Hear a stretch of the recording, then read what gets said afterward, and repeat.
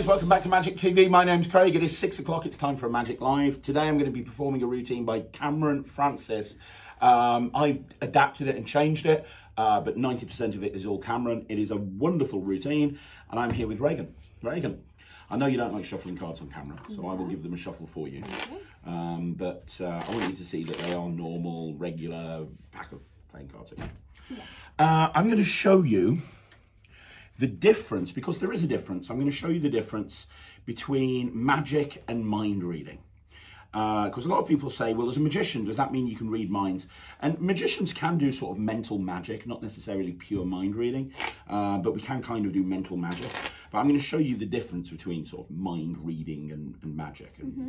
Okay, so mind reading, mentalism, it's all about making predictions ahead of time. So what I'm going to do is I'm going to make 3 predictions. I'm going to take 3 cards out. I'm going to take 3 lots of 3 cards out. That's the first lot. I'm going to take out a second lot there.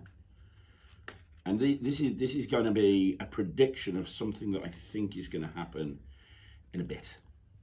Yeah, and that's perfect. I'll take that one out as well. So I've got three kind of predictions there. I've got this one here, and finally I've got this one here. Okay? Yeah. Now, we need a mystery card, a card that's going to, this is going to kind of represent the unknown future. Okay, so we need a mystery card. And again, it doesn't really matter what the card is. I'll cut cards onto the table, just say stop. Stop. There, you sure? Yeah. So we'll put that mystery card right there. You happy with that? Yeah. So we've got mystery card, we've got 3 predictions. Now, finally, we need another 3 cards picked. So just say stop. Stop. Perfect. Do you want all 3 cards from here, or do you want to pick from 3 different places? All 3 cards from there. So 1, 2, 3. Are you okay with that? Yeah. Don't look at the cards just yet. Okay.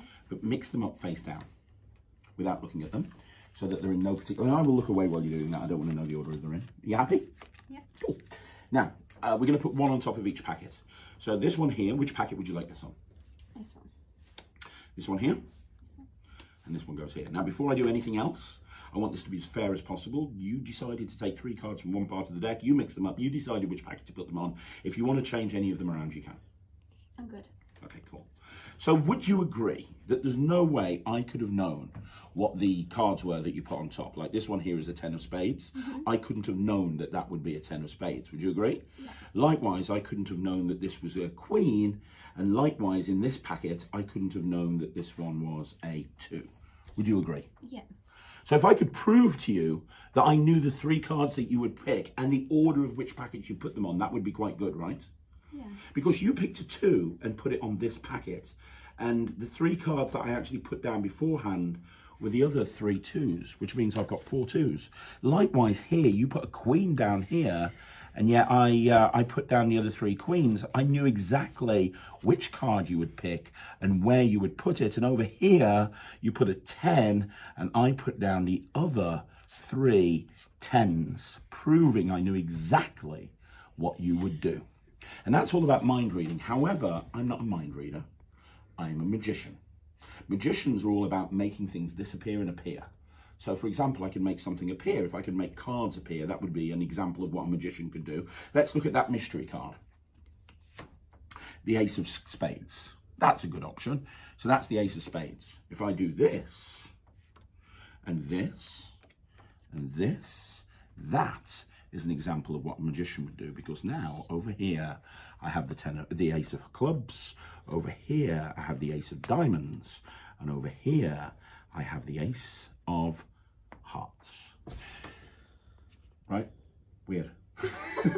Guys, I hope you enjoyed that. Let me know in the comments down below what you think. If you want to see more videos like this, please subscribe to the channel. Cameron Francis is a genius. Enough said. I'll be back tomorrow with another Magic Live. I'll see you then. My name's Craig from Magic TV.